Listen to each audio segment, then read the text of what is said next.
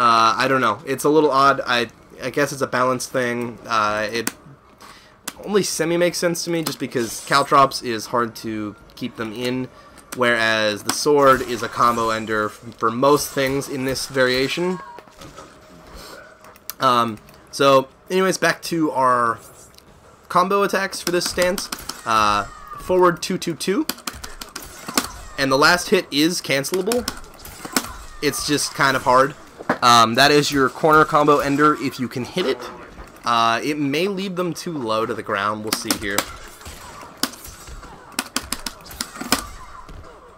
Let's try that again.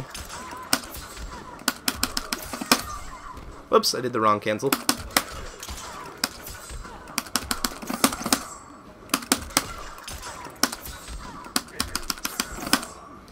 It's a little odd.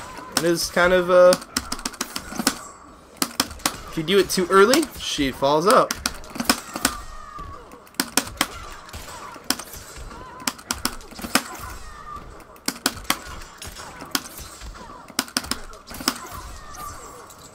Okay, so that does not work. I'm doing it too low, though.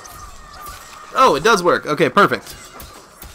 So that's 30% in the corner off of a low confirmed 31%. So that's some pretty good damage off the corner. Erron Black meterless combos in this stance are unbelievable. Because of this move. Yeah, that move. That move too. I'll get to that in just a second. So I'll show you guys this final combo attack, but I'm gonna go ahead and I'm gonna style it up a bit. That's not optimal. Actually, I think I made a different combo ender for this, and I just can't remember it right now.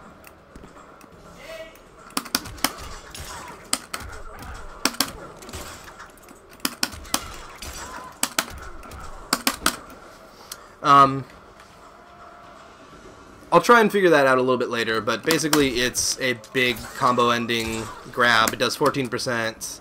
It's not terrible at all. And it's a good way to keep your sword while getting some good damage. If you can't hit the sword stab, if you can't connect this off of a special cancel or like a mid-screen combo, and you're trying to optimize your damage a bit, I think that would be your best bet.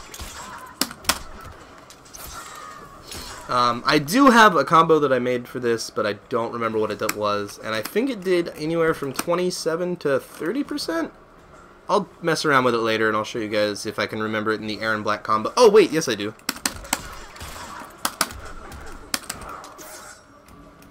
I think it was...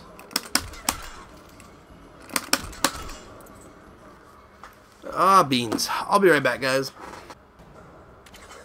Okay, guys, so let's just finish this bad boy up really quick. We're at the final stretch. The last thing is his sand toss.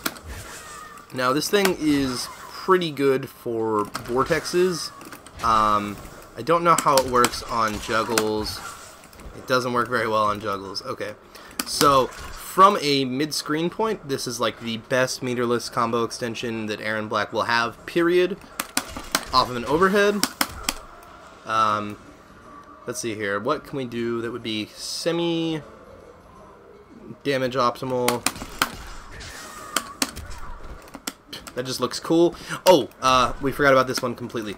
Back in his normals, forward 4 is an overhead. And it does like a okay chunk. It looks cool. I'll throw it out sometimes. I believe it's safe because he does fall on the ground. Anyways, we'll do forward 1, 2, and then back 3, 2. Oops.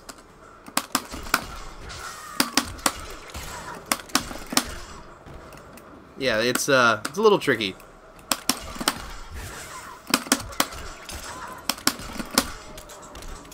So that's 27% mid-screen, no meter at all. The only thing that makes it kind of hard is confirming it,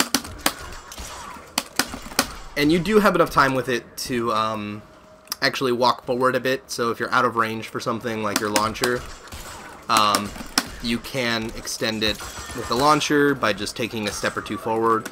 They're pretty in place for a while. It's kind of nice. So we could do off a mix-up. Oops, I messed it up. I keep thinking in terms of doing Firefly, but that's not the combo that I want to do because I think that this was the more optimized one. You have to delay this a little bit. Actually, we'll do it off of a double mix-up. Oh, gosh.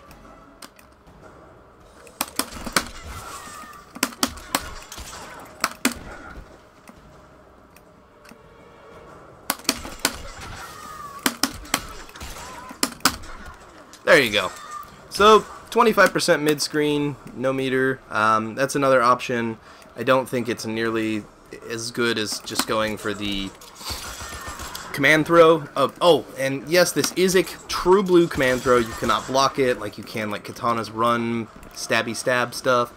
Tarkatan stab, when you meter burn it, is a lot more damaging. Well, it's not more damaging, but the bleed effect lasts longer.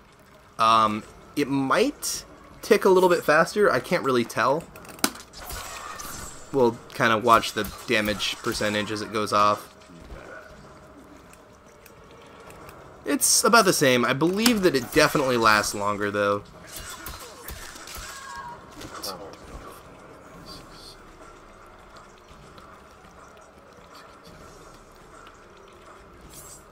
Looked like now this could be give or take. I think this would be give.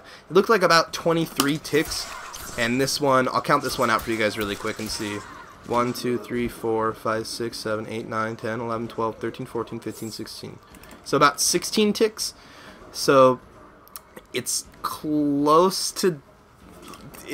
No, it's not close to double, but it's like an extra 3 or 4%, and then you still get your setups and whatnot. I personally wouldn't meter burn that, depending on the situation, but as for sand toss meter burned, I don't know what this does.